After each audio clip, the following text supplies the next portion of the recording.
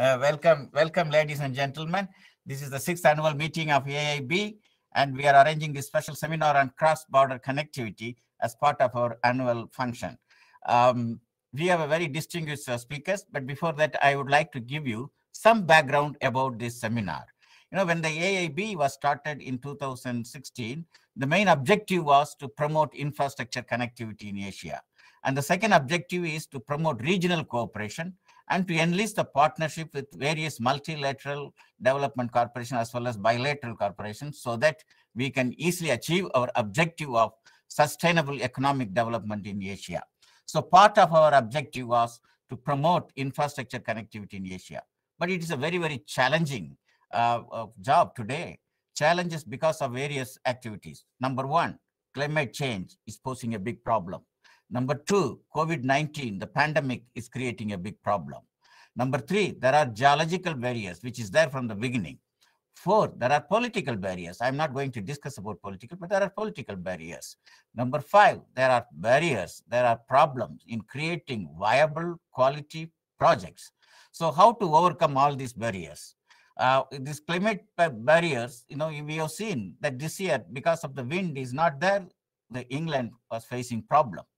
There was a coal shortage and energy shortage, and we are not able to transmit energy from one region to another region because there was no connectivity. So these are some of the problems for which we need the cooperation from country to country, region to region. So today we can discuss some of these problems, how we can overcome this problem. After pandemic, the economic activity shoot up. We are not able to find containers, which was available for 1,500, now it is available for 20,000. How to overcome this kind of problem? If there is a connectivity, proper connectivity, we can easily move goods and services quickly. Connectivity is not just for road or port or airport. Connectivity is also needed for transmission of electricity. Nowadays, in the modern day technology, connectivity is needed for internet connectivity. So all these things we need to address for a proper balanced economic development in region, within region, and among the region. So for this, connectivity is very important. Today, we have distinguished panelists from various walks of life. We have Ms. Fatima Yasmin. She is the Secretary, Economic Relations Division in Ministry of Finance, Bangladesh. Ms. Fatima is the first woman secretary in Bangladesh. We are very happy to receive her. And on behalf of AIIB, I thank you for participating in this program. I think Ms. Fatima is very active in taking care of the projects from AIIB. She gives a lot of projects. She also reviews periodically. So it is really a pleasure for us to have Her Excellency, Ms. Fatima Yasmin. Second, we have Sishin Chen. Sishin Chen has experience in all the multilateral development organization. He worked as executive director in World Bank. He worked as the director in AIIB, director in NDB. He has extensive knowledge and experience in government of People's Republic of China. Now he is vice president in ADB. So he brings a rich experience from various multilateral development organizations. We have Mr. Martin Reiser. He's the country director from World Bank. He is located in Beijing, country director for China. He is working very closely with the government of China and people of China to create relationship between MDB and China. He is also country director in charge of Mongolia. He also brings a lot of knowledge because he is also in charge of Korea, South Korea. So through innovation and technology which is taking place in China and South Korea, he is a knowledge transfer agent. He's working from China. He has a distinguished career in EBRD, where he was in charge of country strategy, and he joined World Bank in the year 2003, and he worked in various countries, like important countries like Turkey and Belarus, Moldova, Ukraine, and now China. So he brings extensive experience from the different countries and of this region. Next is Mr. Wong. He's the Chief Executive Officer. Like Mr. Chen, he also has extensive experience in World Bank, in the International Fund for Agriculture Development. He also involved in NDB, and he has a rich experience in the government of China in the Ministry of Finance. So we have people who have experience with government, who have experience with international organizations like IFAD, World Bank, ADB, EBRD, etc. So this is a very distinguished panel. I don't want to waste much of my time. I would like to go to Her Excellency Ms. Fatima Yasmin. Ms. Fatima, you are the Secretary in the Ministry of Finance, which is very prestigious post in government of Bangladesh. Bangladesh is growing very fast. In the last 10 years, you have grown consistently more than 6%. However, you are surrounded by the big brother India on all the sides, and also Myanmar. Of course, you have access to the Bay of Bengal Sea, but that access is not that good because it's a marsh land. It's a very rough sea. So how do you think connectivity with your neighbor and the neighboring countries, whether it will improve your trade and economic development, and what are the constraints for this connectivity? We'll be grateful if you could throw some light on these issues. Thank you, Dr. Pandian. If I understand your question correctly, that means my first question will be something like whether the connectivity will contribute to our development, and the second one is what are the challenges of having CBC. Okay, no problem. Yes. Okay, thank you very much, Dr. Pandian. Excellencies, ladies and gentlemen, Assalamu alaikum and very good morning from Bangladesh. It is indeed my privilege and pleasure to speak before this August gathering at the 6th annual meeting of AIIB. I think this event is highly timely and is taking place at the time when we need closer and more effective regional cooperation in the world decimated by the COVID-19 pandemic. I forgot to thank you, Dr. Pandian, for your kind introduction. Okay. Let me start with the backdrop of the economy of Bangladesh. Dr. Pandian has mentioned a little bit of about the progress.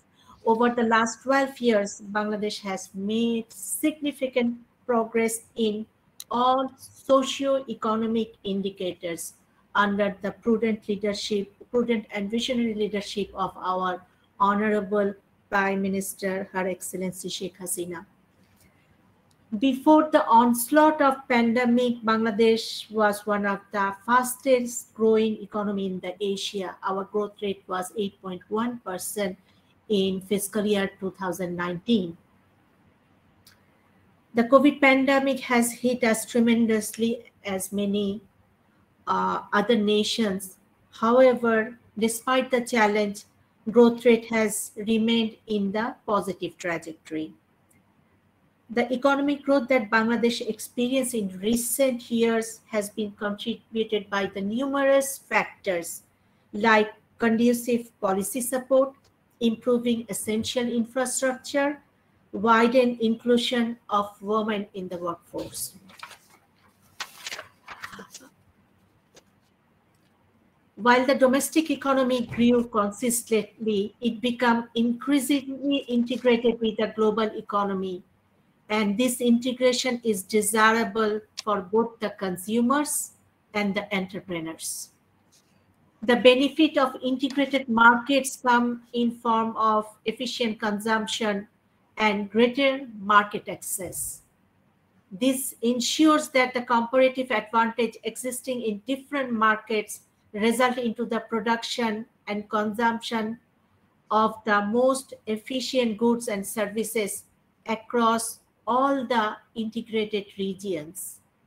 Therefore, we believe that integration of the market is essential for sustainable economic development, and hence cross-border connectivity should be strengthened. The cross-border connectivity means that if one country has a resource in plenty, its neighbors can have the option to enjoy it through a sharing mechanism. For example, if one of the neighbors has surplus electricity, we can explore whether it can be shared through the regional grid. If a neighbor has a surplus gas, we can plan to share it with others through the pipeline. The cross-border connectivity is therefore, without a doubt, very important and essential for a country and for a region that country belongs to. Let me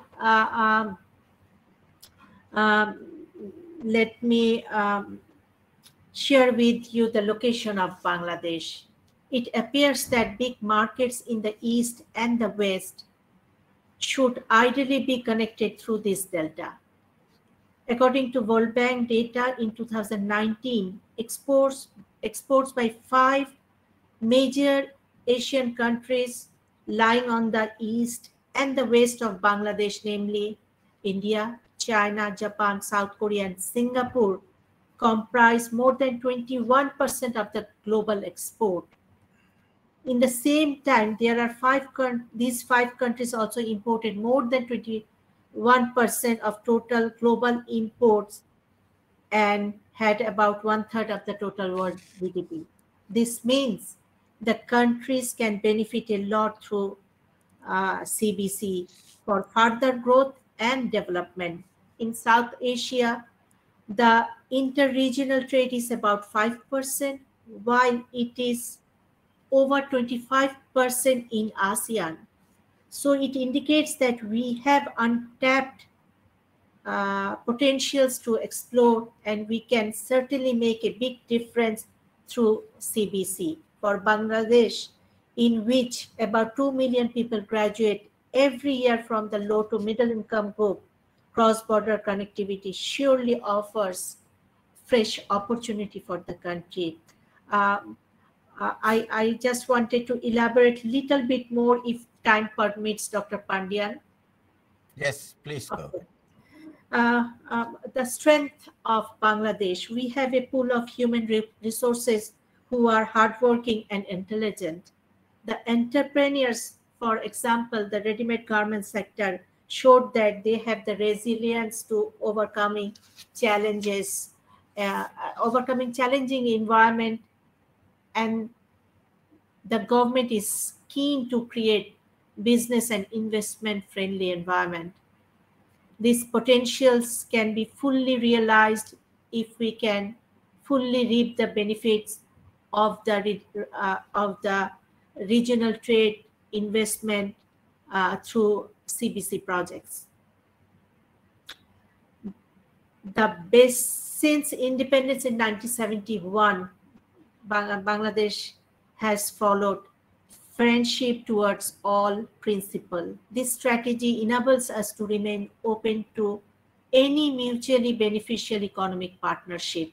Therefore, all the CBC initiatives that are now ongoing in Bangladesh as driven by only economic merit and sustainable development goal. You are aware that Bangladesh has number of projects to strengthen CBC initiatives. For example, we have a project which is being funded by the AIIB to improve Sylhet-Tamabil Road in northeast region of Bangladesh that aims to improve connectivity with the eastern parts of Asia. AIIB is also expected to join the We Care project, through which road connectivity among the neighbors in the west will be improved. To support the CBC initiatives, we are also developing other facilities such as land port, waterways, related infrastructure. Power sector, the coverage is almost 90%. This is a very recent development we have. So I think all these initiatives will produce the desired results we are aiming from the regional development and to achieve our sustainable economic development. I have one more question left, that what are the challenges we face for CBC projects? You are right.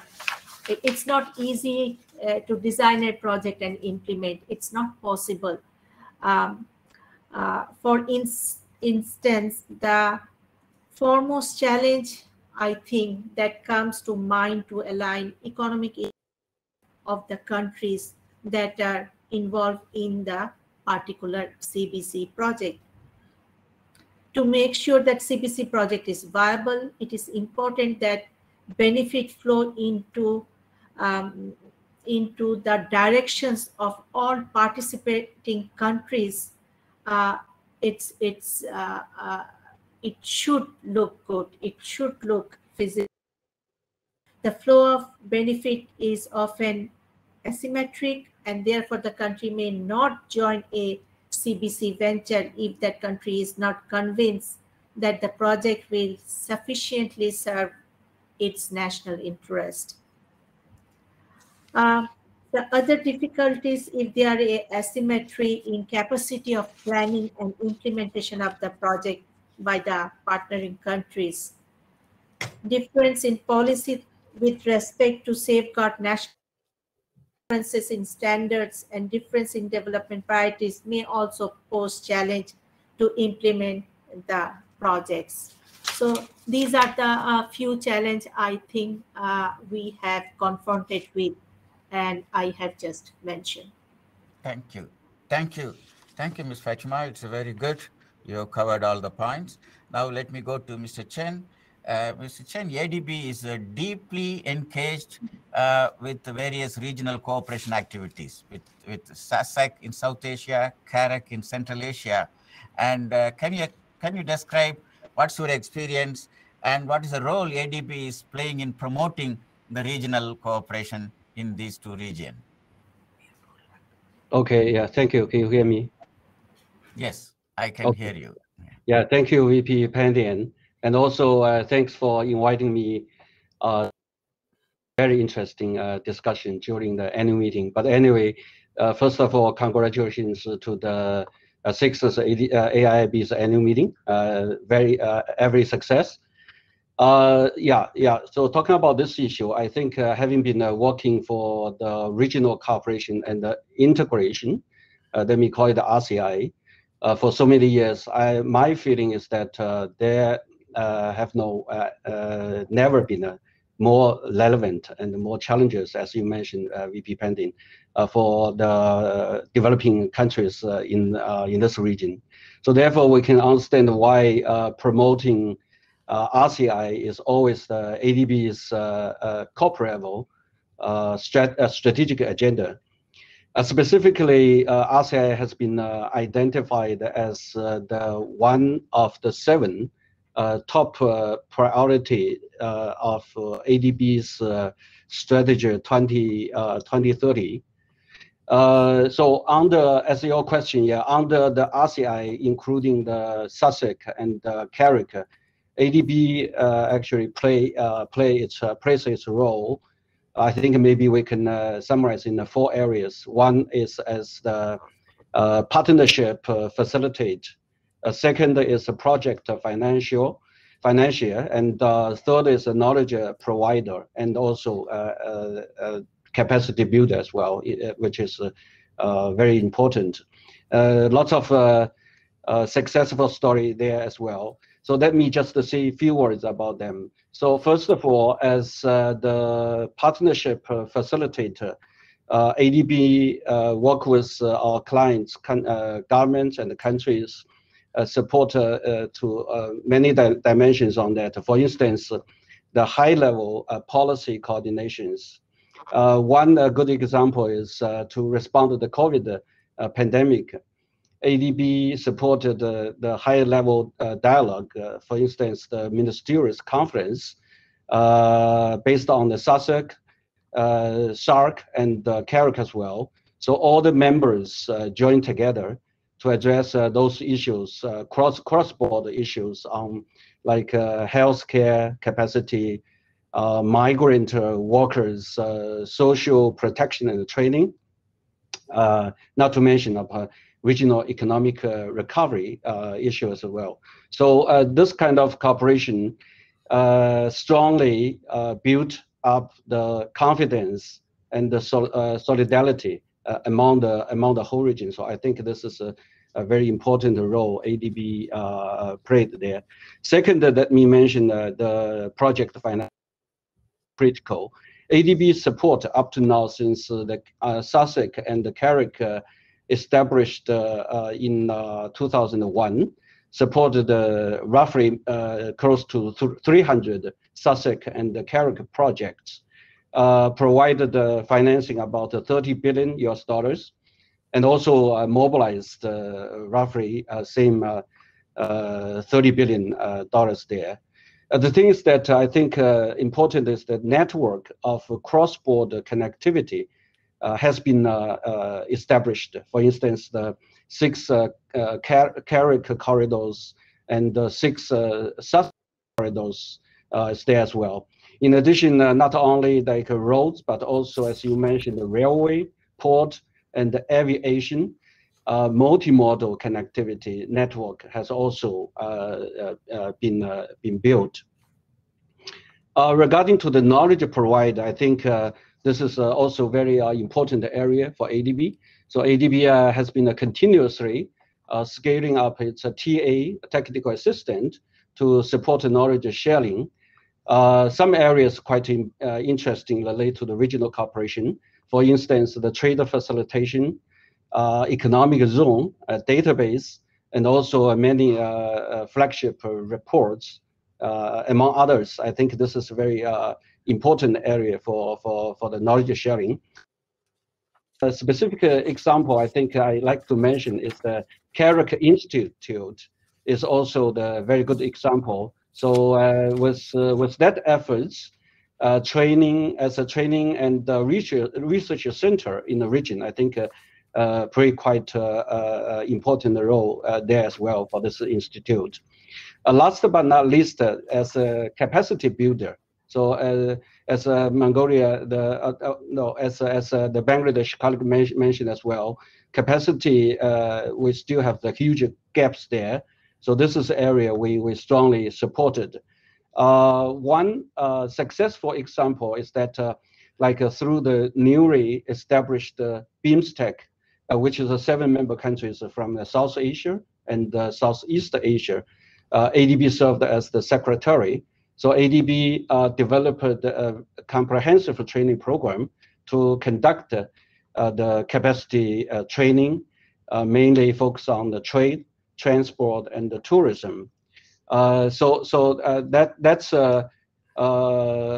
I think 4 major areas. I just summarized here. You also what's about the experience in the summer and the lessons learned. Maybe I just added a couple of points here. I think yeah, too many things there, but first one, I think it's a project-based approach. I think this is a very efficient way for the promoting connectivity in a region. For instance, India came up with the strategy to develop the Northeast region, while at the same time, Bangladesh has the intention to connect its Dhaka economic zone, Chittagong zone, with that part in the Indian side. So ADB support the road project in Northeast region in Indian side. At the same time, I think ADB and also AIIB jointly supported the Dhaka, Sylhet, and Tamil the highway. So then the both sides can link it together. So this is a very much important approach. The second I think I'd like to mention is that economic corridor, rather than just the transport corridor. This is from CARIC side. In 2009, this concept introduced from the practice of GMS was the economic corridor concept. I think tremendous additional value just added to the fiscal infrastructure development. Last point I'd like to mention is that cross sub-regional cooperation. So now we have the SASAC, we have the CARIC, we have the GMS as well, BIMSTEC as well. But how to further integrate all of the sub-region is important. One area like SASIC membership expanded, including the Myanmar. This is a good practice. So maybe we, in the future, we need to further enhance cross sub-regional cooperation. Maybe let me pause here, VP Pandim. Thank you. Thank you, Mr. Chen. I think you have very rich experience in this region, particularly SASEX and CAREC. Of course, AIIB is involved with ASEAN also. I think that's a very successful example. I think we can learn a lot. I will come back in the second round about that.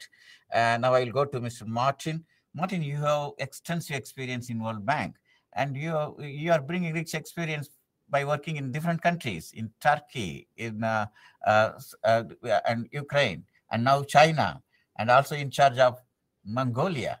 In your experience, what are the common challenges to prepare and develop cross-border connectivity projects? Of course, I asked this question to Ms. Fatima also, but that is particularly relevant to Bangladesh, but you are bringing rich experience from different countries. If you could throw some light on what you learned in your experience in different countries and what are the current challenges. Thank you. Thank you, DJ, and thank you very much for this invitation to join you at the AIIB's annual meeting. We've had good sisterly or brotherly relations with the AIIB since its foundation, and I'm pleased that those continue to the present day.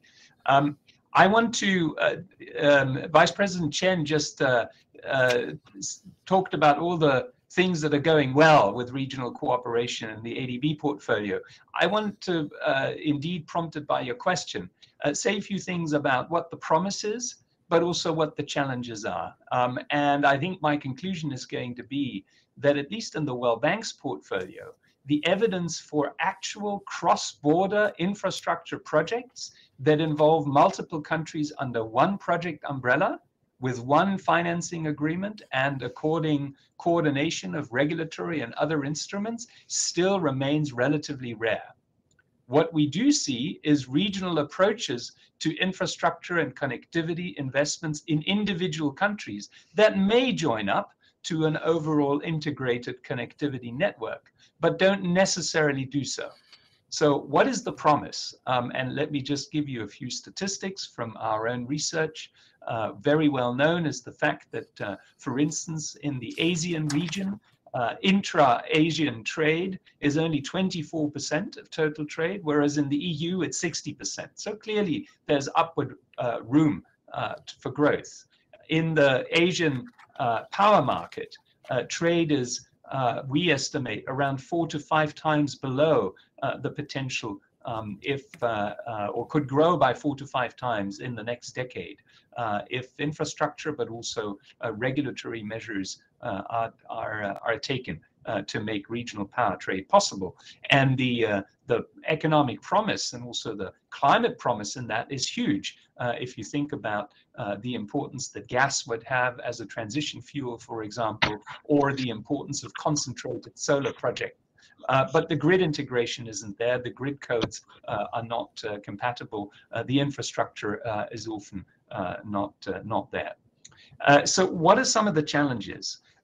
Our research for the BRI, for example, suggests that the economic benefits of the BRI are highly dependent on actions that countries take domestically to facilitate the flow of goods and services. So trade facilitation is just as important as connectivity infrastructure. And there is a reason why I stress this, and we may come back to this in a second round, but infrastructure is expensive. And a lot of our potential client countries have accumulated a fair amount of debt.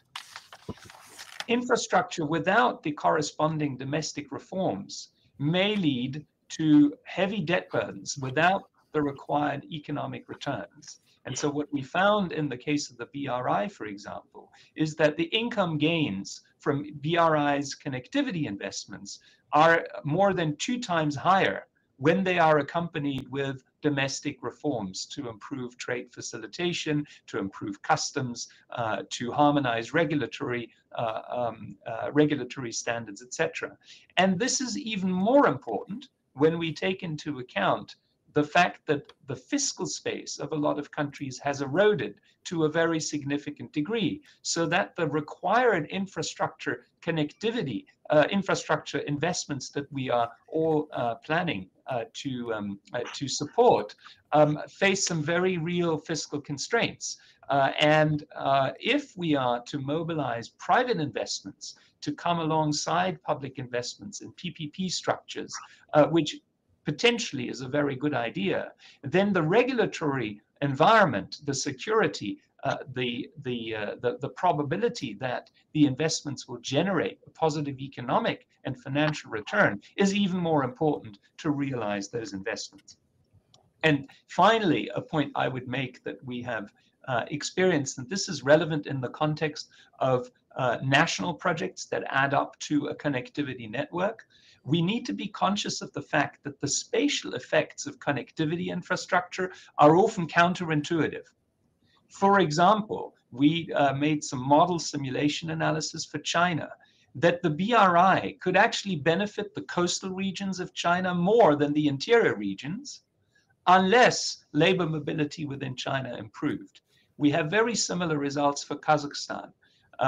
Cities, agglomerations around Almaty would benefit significantly from the BRI, but further remote regions in the northeast, in the northwest of the country on the Russian frontier may actually lose from the improved connectivity as resources get concentrated in the urban agglomerations.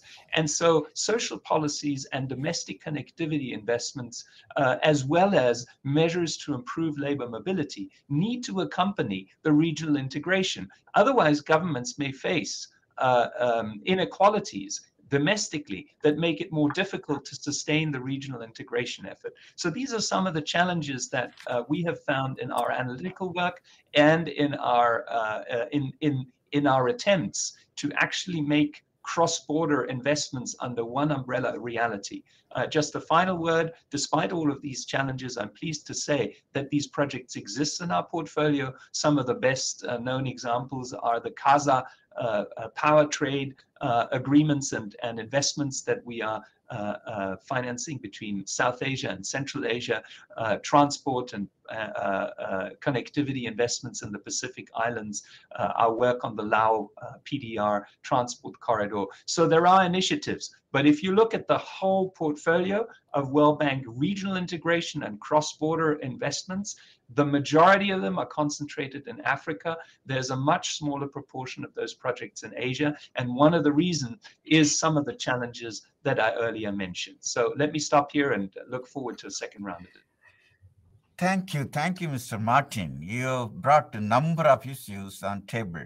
The trade facilitation, the domestic connectivity, labor migration, project coordination.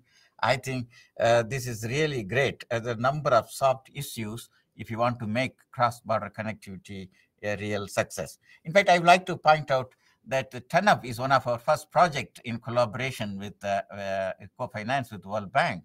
The gas pipeline all the way from Azerbaijan, Georgia, Turkey to Greece, and then to Italy. It's a great project and very good amount. I think we gained a lot out of World Bank experience in implementing such a big project across region, across the countries. Thank you very much for bringing all these issues. In fact, we need to have a separate discussion to discuss about all these issues and how we can overcome these issues so that cross-border connectivity a real success, or it will bring the real benefits to the people who are involved or for whom it is meant. That's the question raised by Fatima in the beginning. Now, let me go to Mr. Wang. Wang is a newly created MCDF's CEO, the Multilateral Cooperation Center for Development Finance. I think it is located in AIIB building itself. It's a great pleasure to see Mr. Wang, and I will request him to give a brief idea about what is MCDF and how MCDF can support the cross-border connectivity development. Over to Mr. Wang. Well, thank you very much, Panding, for this opportunity on a critical issue for the developing countries in an increasingly connected world and in the context of a diverging recovery from the pandemic. Well, also thank you for the question. This is a good opportunity for giving a brief introduction of the Multilateral Cooperation Center for Development Finance for those of you who may not know much about it. The MCDF is established by 11 international financial institutions, including the World Bank, AIIB, AIIB, and others, and donors, recipient countries, in collaboration with other development partners. As a multilateral financial initiative, its objective is to foster high-quality infrastructure and connectivity investments through leveraging the potential for closer collaboration among international financial institutions and other development partners. I think our objective is highly aligned with AIIB's mandate. So the objective of setting MCDF is to bridge the connectivity gap to finance the activities on the knowledge and information sharing, capacity building, and the project preparation. It supports the implementation of the G20 Quality Infrastructure Principles, the UN Agenda 2030, and the SDGs, and the Paris Agreement. So back to the second question, how can MCDF support the cross-border connectivity development? At MCDF, we believe cross-border infrastructure investment must be an integral part of the global economic recovery.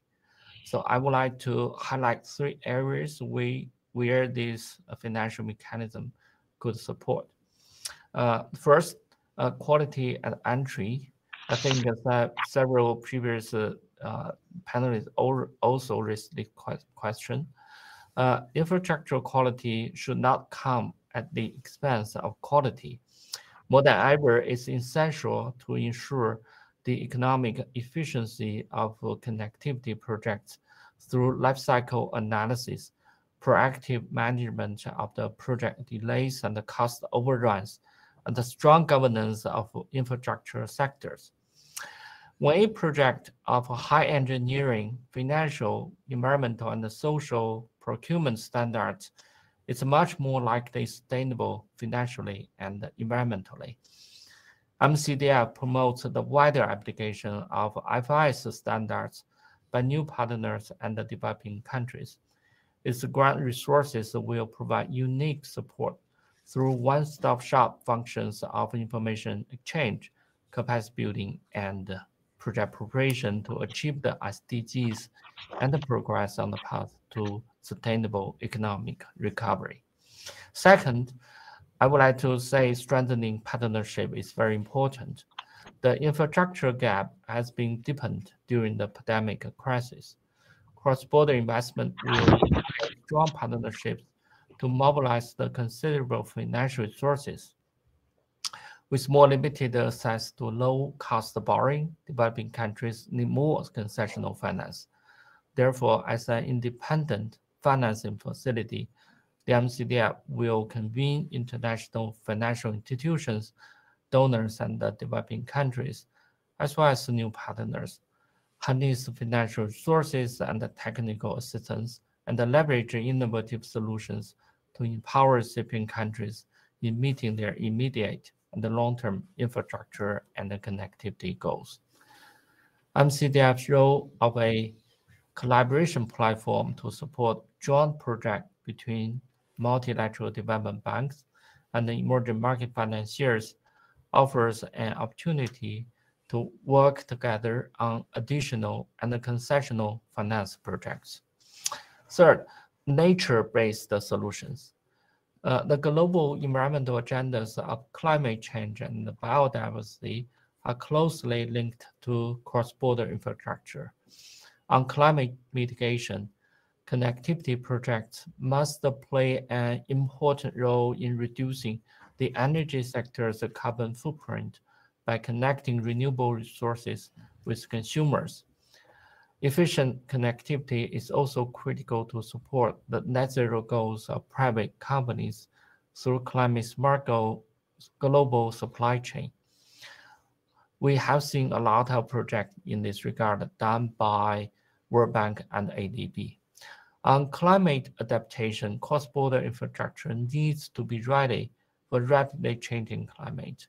For example, the Panama Canal's operations are threatened by climate change impacts on the water system it relies on for its operation. The World Bank estimates that the disruptions in the connectivity transport infrastructure of Tanzania caused by rains and floods cost the businesses 0.4% of GDP. Finally, nature-based solutions offer an opportunity to reconcile and leverage cross-border projects and biodiversity conservation, as many good practices around the world have shown. The MCDF is beginning to empower developing countries for green recovery by promoting clean energy and renewable energy with cutting-edge knowledge and financial resources that can catalyze quality investment and sustainable impact at global and regional levels. We look forward to partnering with all of you on this important agenda. Let me stop here. Thank you. Thank you. Thank you, Mr. Wang. Thank you, friends. We are running behind schedule a little bit, 10 minutes behind the schedule, so we need to expedite it. So my request is that in the second round, the speakers can restrict their intervention to 3 minutes so that we will have some time for question and answer session, 3 to 4 minutes instead of 5 minutes. I will ask my first question to Her Excellency Fatima. The first question is how MDBs could facilitate cross-border connectivity? What kind of expectation you have from MDBs like ADB, AIIB, and World Bank, number one. And second question is a specific question. So I come from one of the audience, is that you need a lot of power. Bangladesh is growing, as you pointed out. So you need a lot of electricity. Do you have any plan to put the electricity transmission to take the cheap power or green power from Nepal, Bhutan, and India? What is the plan of the government of Bangladesh in this connection? Thank you. Thank you again, Dr. Pandian. For Bangladesh, you know, Bangladesh is a resource-rich country, and our perspective is very straightforward. The partnership with the MDBs is to channel the financing for development. The relationship between the MDBs and our government is, however, not limited to financing arrangement. It is also spills over to other important areas, such as help us in designing the project, help us give us the platform to discuss with the other partners in this regional cooperation project. We also need their support in achieving the sustainable development goal that is not limited to one country, that is the global goal. The environmental challenges, the green development, which has just mentioned, the human development, the climate change, adaptation, mitigation, and other areas that align the SDGs.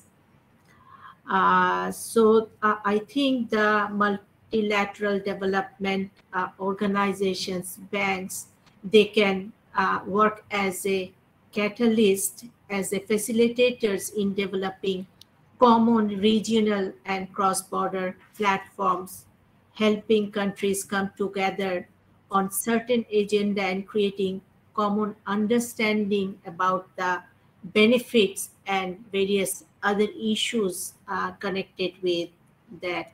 We would also want to discuss the global best practices, which has just mentioned, the knowledge and the developments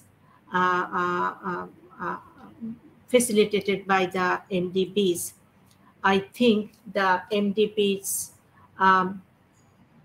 can be an integral part of our sustainable development initiatives and in this regional cooperation and integrations effort. We have just heard that the SASEC initiative, we are working with ADB. There are regional cooperation and integration initiative with World Bank. both are working very well in Bangladesh. And I have mentioned before the AIIB project we have taken on Tamabil, that is also doing very well. So we think this is the right platform for us, bringing us together for having the regional projects which will not benefit just one country, which will benefit the region and eventually to all. So I conclude here. Thank you very much, madam. Mr. Chen, there is a question from the audience: who should play a major role, whether the government or MDBs? But I think both have their own role cut out. They have to work together. So can you throw some light on how MDBs and government can work together to make cross-border connectivity a reality? Yeah, okay, yeah.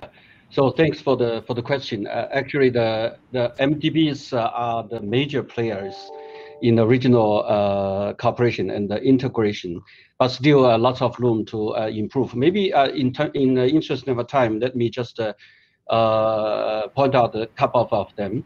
First, I think we should work together to do the co-financing for transformational. So this is important because yeah, the transformational project have the larger development impact of like yeah, we need to work together in terms of like the project size, risk, the impact, and also the timing of completing. For instance, AIIB, ADB, EBRD, and the ORFID, we work together in ongoing the Rogun bypass road. That's linked to from Tajikistan to Kyrgyz. We are going to have more and more about that. Like TAPI project is a huge one. Dutakosh in Nepal, the hydro, like Kasa railway from Central West to the South Asia. So those are some of them very important transformational projects that we think we can work together. Second, as Martin mentioned, the regulatory issue. I think the policy reform is also very important. So only work for everything may not enough. Many barriers there, non-physical barriers there in terms of trade, logistic as well, in terms of the performance of customer services, and also collaboration between the two sides of the board agencies, and also the system like foreign exchange regime liberalization, tax system related to the customer as well. So like ADB, we did the project in a program in Pakistan for trade and competitiveness, in Bangladesh for SASIC trade facilitation program to address the regulatory issues. Third area I like to highlight is the recognizing the standards with each other. So MDB enjoy the same standards, specifically in the safeguards, in the procurement.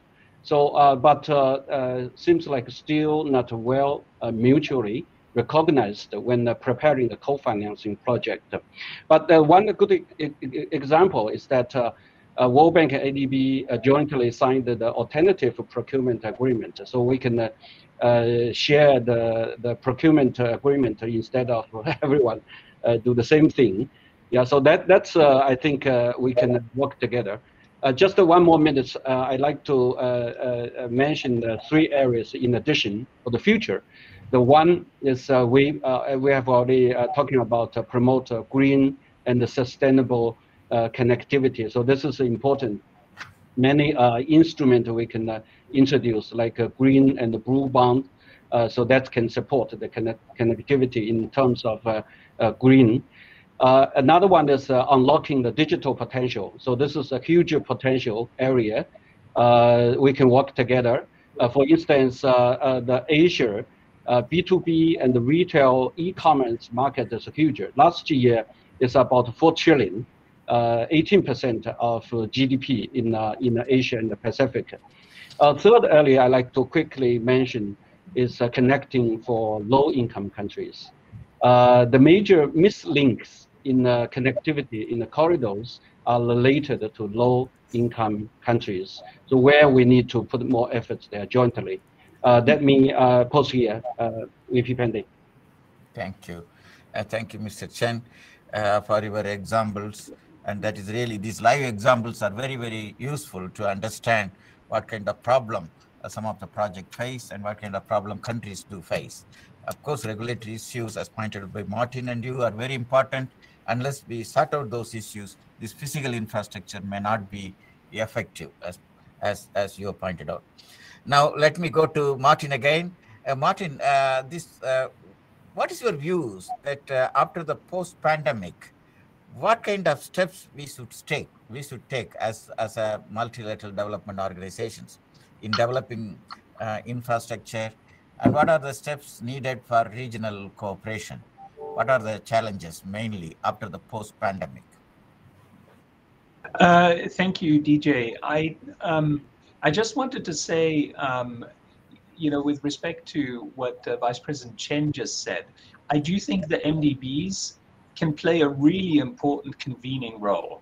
And, we had a recent AIIB, this is our internal evaluation group, assessment of the World Bank's work on regional integration. And it highlights how the World Bank and other MDBs have often played an important role to begin a dialogue between countries that found it difficult to talk to each other because the platform for that conversation was not necessarily there. So we can help as a convener. But to make regional cooperation a reality, and interestingly, that report is entitled, "It Takes Two to Tango," we do need the leadership of the countries themselves. Without the leadership of the countries, and I was pleased to see in preparing for this session, for instance, some of the initiatives taken by Bangladesh and India to make better use of the waterway connectivity, which saves a huge amount of transport costs by using the Brahmaputra or Jamuna river that crosses both countries to transport cargo. These are some of the initiatives that really can be led by countries, and that's where we're going to see the most lasting and most convincing results. Now, to your question on the impact of the COVID-19 pandemic, I think fundamentally regional cooperation, the outlook on regional cooperation, the importance of regional cooperation has not really fundamentally changed as a result of the pandemic. But one thing that has changed is that our developing country clients are much more fragile post-pandemic than they were before. The recovery in the world economy is led by the high income, by the advanced countries. The developing countries in general are recovering much more slowly. In many of the poorest countries, vaccination rates are still very, very low. GDP growth will continue to be affected by this, and fiscal space has been exhausted during the pandemic just by an effort to keep businesses afloat and basic government services continuing to function. And in that environment, we need, I think, to work with our clients to make sure that whatever projects we support are really generating strong economic returns. And it's not just any project that does this. In my view, post-pandemic, careful assessment of debt management frameworks, careful assessment of fiscal space, careful assessment of the possibilities of mobilizing private capital, and as a result, strong interlinkages between project selection on the one hand and domestic reforms to viabilize the right kind of infrastructure investments are going to be even more critical. If before the pandemic, we could afford to make a few mistakes, after the pandemic, the room for making mistakes and wasting careful or scarce public resources and infrastructure investments that don't generate these kinds of returns is much, much less. And so I think, with our friends in the AIIB, with the AIIB, we really need to work together to make sure we have the right frameworks to select the right projects and to advise our clients on what the right policy frameworks are to make to get maximum return from those projects. Thank you. Oh, thank you very much for your interesting answers, and also in supplementing Mr. Chen's views on the role MDB can play in motivating the countries and also preparing a real platform for regional cooperation. Now I will go to Mr. Wang. Wang, you are heading this MCDF. What are the opportunities you see, and also the challenges in preparing cross-border connectivity projects?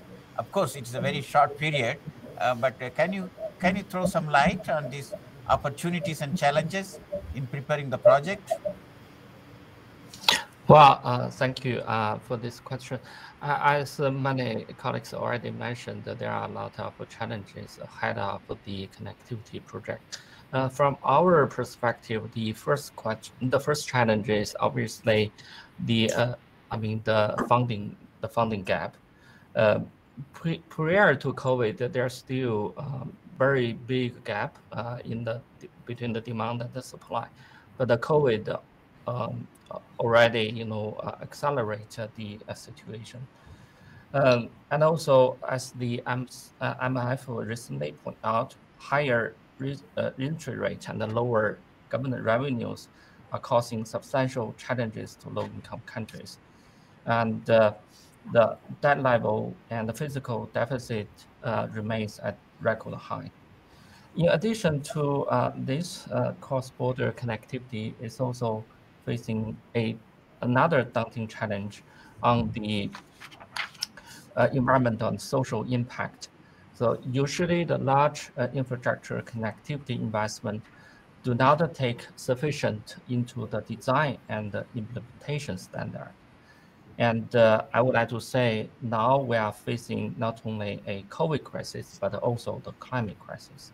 So we need to deal with this dual crisis by implementing the highest multi-dimension standards. The third challenge is about the project management and the performance. There widely exist significant cost overruns and the low performance. And for example, railway project exceed budget by an average of 45%. For large bridges and tunnels, the number is about 35%. So the question is how to address these challenges.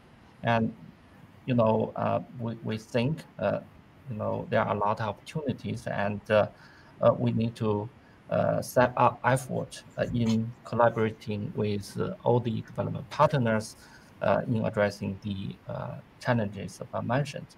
I would like to just highlight three areas we would like to do. First, the economic recovery of most developing countries depends on the efficient movement of goods for trade and investment. We have all seen how new logistical bottlenecks are causing the cost of shipping to very high levels. And in this regard, the world needs more, not less, cross-border connectivity to maintain the economic growth. We have heard a lot of news about the ongoing large connectivity projects in the connectivity, transport, and energy, and also some government already announced the master plan to upgrade the existing infrastructure and build new ones. It's quite exciting, I think. Second, it's critical to make connectivity more efficient through system improvement on customers and logistics, policy reforms, and maintenance and technological upgrade for infrastructure. So those are behind border policy issues, but which do not need substantial financial support, but may have significant impact on facilitate the trade and the investment cross borders. So this is another great opportunity to improve the business environment and other policies which are indispensable to the success of connectivity investment. Last one is the preparation of high quality project, which require good planning and adequate lead time to have the thorough environmental and the social assessment. So supporting high quality connectivity project is our objective. We are convinced that our mission is more critical. So it is time for global community to design a future with more cross-border project and the connectivity infrastructure. So we will be very happy to seek any potential in this context. Thank you. Thank you. Thank you very much. I think we are completing the second round, but we have received some few questions. I will put it to the panel for their answer. They can try their best. One question is the Central Asia. every country is landlocked, whether it is Kazakhstan, Tajikistan, Uzbekistan is double landlocked, Afghanistan or Kyrgyzstan. They are landlocked, vast territory geographically. So if you want to connect, the population is less, their economy is small. How this cross-border connectivity project can be made economically and financially viable? And what are the challenges in making these connectivity projects successful in this region? I think Mr. Chen is in ADB. They're playing a very big role in CAREC. I would like to pose this question to Mr. Chen. Okay, thank you. Yeah, this is a very critical question, and also we are working on it. Yeah, indeed, there's many landlocked central western countries there. For instance, the Uzbekistan is a double landlocked, so that's very challenging. I think maybe kind of way. First, we need to further continue our efforts in regional cooperation and integration with the efforts. So still have some, as I mentioned, some mislinks there, mainly because of the geographic difficulty, the challenges there. So this is the efforts we need to continue there to make sure all the links will be there year by year. So we are working on that. Secondly, I think it is important. In a sense, I'm talking about not only the physical connectivity, but more about economic connectivity. So we need to focus more on the comparative of advantage of individual countries. Like some countries in Central West, they are very have high advantage in the agriculture. And coffee agriculture. So then with the link to each other, then the products can be improved. So that's something we need to work on that. Thirdly, I think maybe we need to put more efforts, not only the part of the links, but also think about the multi-modal transport. So then the whole area from the east to the Europe, from the south to the north, India to Russia, we can link together all the way around. We can accumulate the trade volumes together. So then somehow reduce the cost and provide the trade volume. So that's maybe something we can work more on that. Last but not least, I think private sector would be able to provide a very important role in the regional cooperation and the integration. So with their participation, I think as a colleague mentioned, the domestic demands and also the cross-border demands, tourism. So all of those would be able to support economically and efficiently. So I think those are all the efforts we need to use a comprehensive approach. Let me pause here. Yes. Thank you. The critical trade volume is also very important. So the cooperation of every country and sorting out the regulatory regime and the soft issues like customs and easy movement of goods and services is also will play a major role in making all these connectivity projects a really viable and acceptable projects. I will ask the same question to Mr. Martin Reiser. You are in charge of Mongolia also. That is also a landlocked thing, and but a small economy. It's only 3 million people, and debt sustainability is another problem. And if you want to put a railway line connecting Russia, China through Mongolia, then there's a different standards, a different causes. So how do you overcome such kind of issues and such kind of problem? And what is your suggestion? It is really needed because of this problem, or if it really needed, how we can do that? DJ, this is a really good and very difficult question, because let me come back to our BRI study. what we found is that countries benefit very differently from the BRI investments. Some countries will benefit enormously. Their GDP may rise by 10% as a result of connectivity. And the main reason is they're just located in the right place. And they have certain agglomerations along existing transport corridors that will increase the benefits of being more connected to global markets. Other countries may actually find that the pure cost of the infrastructure investment to participate in some of the BRI initiatives or in some of the other connectivity initiatives may exceed the economic returns that they would get, unless they take strong complementary domestic reform measures that facilitate the integration to the main transport corridors. And so I come back to the point I said earlier about the importance of domestic mobility reforms, domestic connectivity investments, and this brings me to Mongolia, the need to be really judicious and selective in what connectivity investments you're going to support. So the economic rate of return for Mongolia, for instance, of having a double track railway from China to Russia, for Mongolia itself may be quite low. The main beneficiaries of that would actually be Chinese and Russian enterprises that use Mongolia as a transit territory.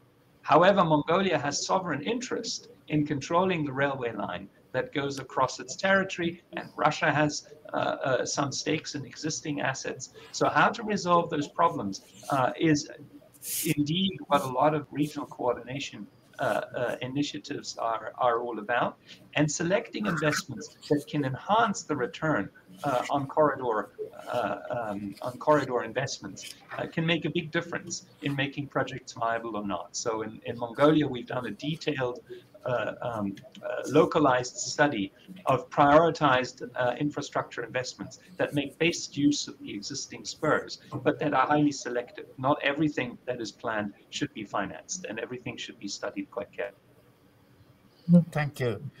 Thank you so much. There is one more question. You know, the COVID-19 has made every country to realize that they need to step up their investment in social infrastructure such as health and education. Education has become highly digital, so digital infrastructure has to be strengthened.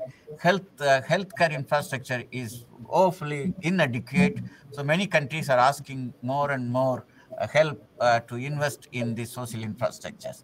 So when there is a demand for social infrastructure like health and education is going up, where does this connectivity stand? How we can balance? I think as a government, Madam Fatima, you'll be able to tell us how we are coping up this problem of demand for social sector investment as well as investment for the physical infrastructure.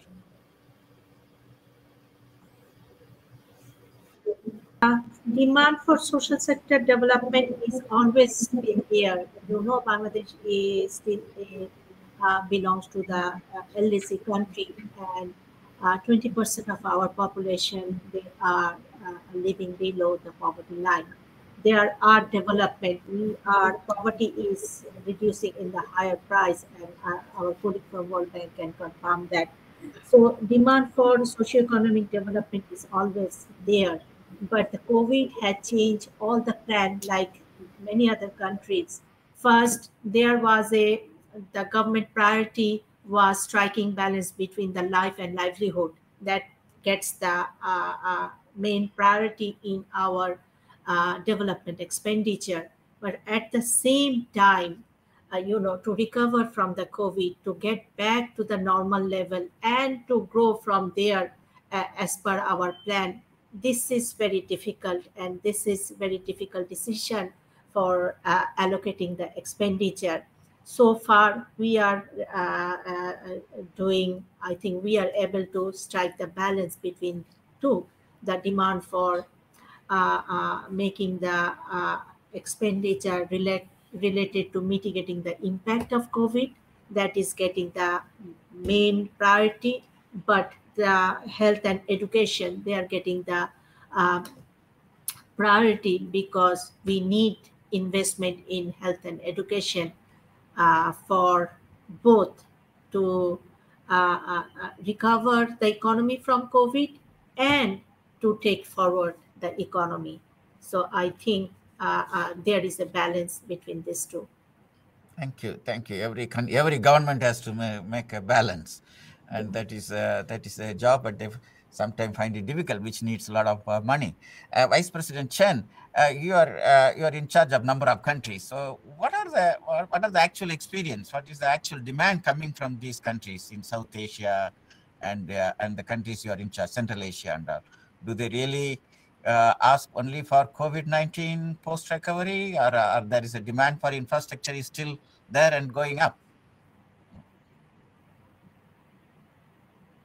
Yeah, thank you. This is maybe one point I like to make. This is related to something policy decision between short-term, mid-term, and long-term. So we always need to be able to address the balance among them.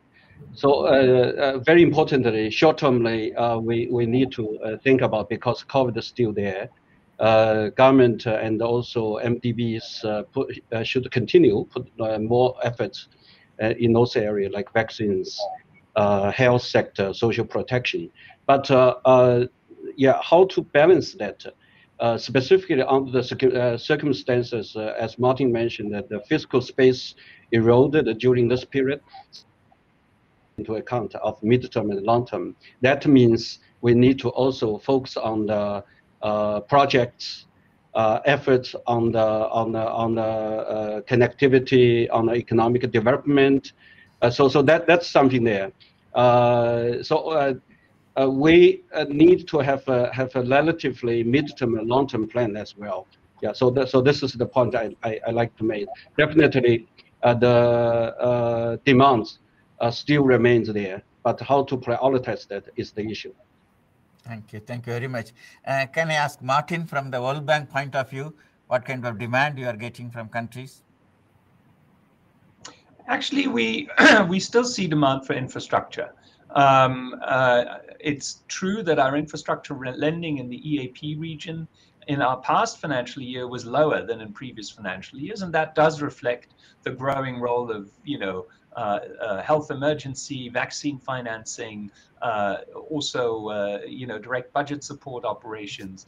But if you look at our pipeline, there's quite a robust pipeline of infrastructure demand across the region. I mean, just to take Mongolia, for example, we just took a new strategy to our board in the middle of the pandemic in June, and the strategy contains quite an important shift towards financing more infrastructure. That doesn't necessarily mean that Mongolia itself, or let me put it this way, the shift is really to support Mongolia in the greater selectivity of its infrastructure and CAPEX program. And so it doesn't necessarily mean that infrastructure investments in Mongolia itself will go up, but there is growing recognition of the potential value that we could provide in working with our client countries, in helping them prioritize their many infrastructure ideas to have a really robust pipeline. So I do think our role is still needed, and I think the demand. Thank you so much. Only one last question, which I'm going to ask for want of time. Everybody can talk 1 minute, just 1 minute or one sentence.